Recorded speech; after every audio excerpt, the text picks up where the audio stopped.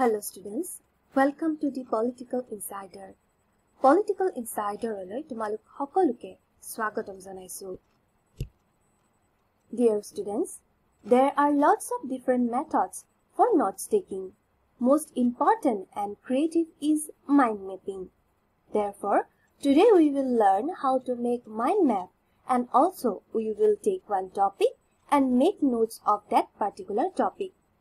ছাত্ৰ-ছাত্ৰী সকল তোমালোকে লাভ কৰা নোটস সমূহ বিভিন্ন পদ্ধতিৰে লিখি উলিয়াব পাৰা। এই পদ্ধতিসমূহৰ ভিতৰত আটাইতকৈ গুৰুত্বপূৰ্ণ আৰু সৃষ্টিশীল এটা পদ্ধতি হৈছে মাইণ্ড মেপিং।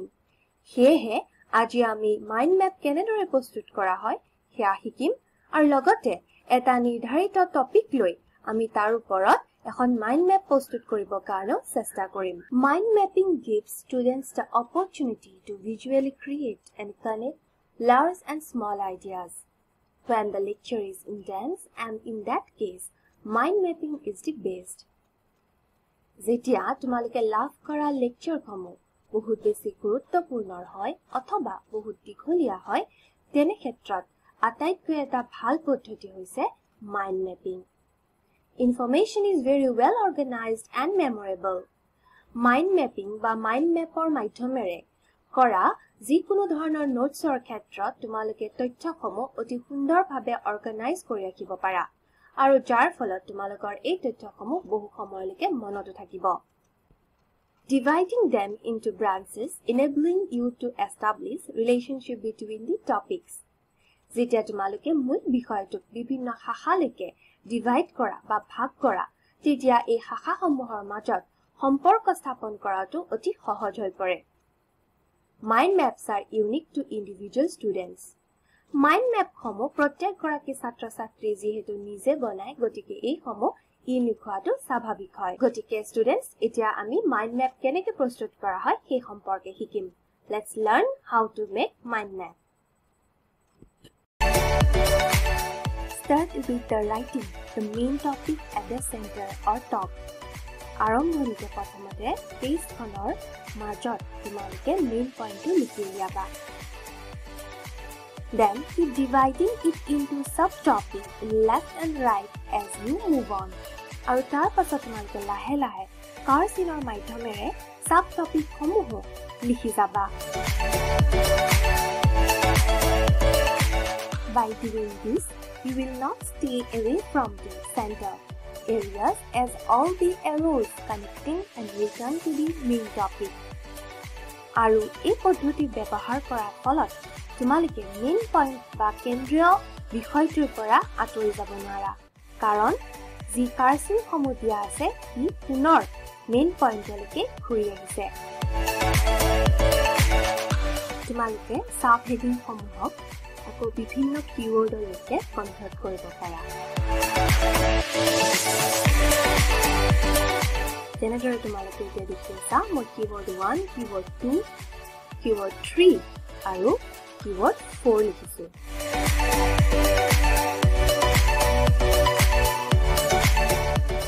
এতিয়া আমি এখন মাইণ্ড মেপ প্ৰস্তুত কৰিম আৰু সেইখনৰ বিষয়টো হৈছে শীতল যুদ্ধৰ কাৰণসমূহ। Now we are going to make a mind map on the topic of causes of Cold War.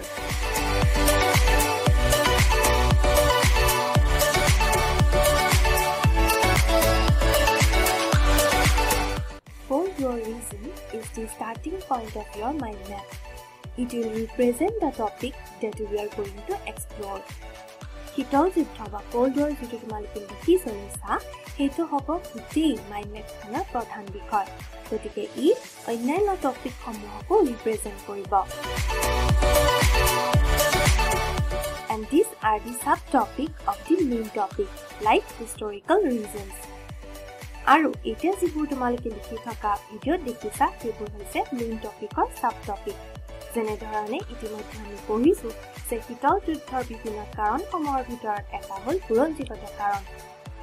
One of the causes of Cold War is the historical reason.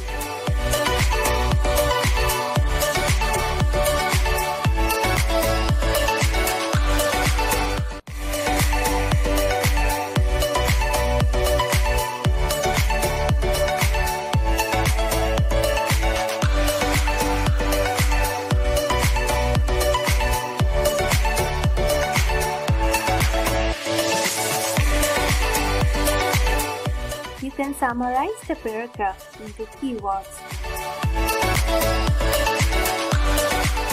তোমালোকে মেইন বিষয়টো অন্যান্য সৰু সৰু টপিক বা keywordsত চেঞ্জ কৰিব পাৰা যেনেকৈ তোমালোকে দেখিছা আইডিঅলজিক্যাল কনফ্লিক্টটো ক্যাপিটালিজম আৰু সোশ্যালিজম এই দুটা সাব হেডিঙত কনভাৰ্ট কৰা হৈছে আকৌ ক্যাপিটালিজমক আমেৰিকা বুলি আৰু সোশ্যালিজমক USSR বুলি লিখা হৈছে যাতে তোমালোকৰ ভৱিষ্যতলৈকে এইটো দেখিলে মনত পৰি যায়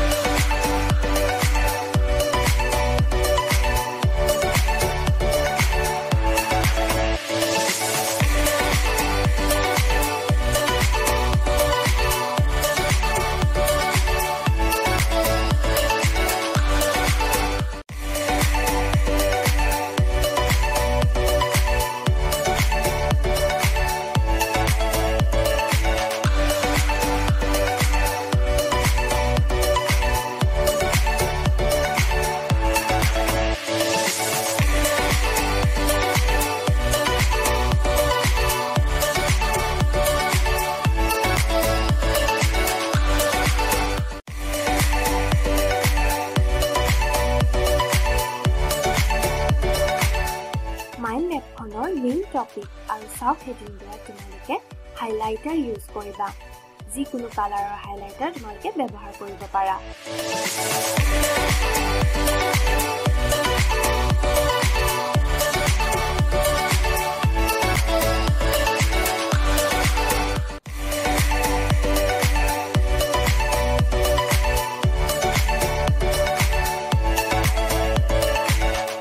ইয়াৰ উপৰি তোমালোকে মাইন্ড মেপত দিয়া বিভিন্ন ধৰণৰ কাৰ্সিং সমূহক বিভিন্ন ৰং ব্যৱহাৰ কৰিব পাৰা যাৰ কাৰণে স্কেচ পেনৰ ৰঙা নীলা বা যিকোনো ডাৰ্ক কালাৰ তোমালোকে ব্যৱহাৰ কৰিব পাৰা it will make your mind map more attractive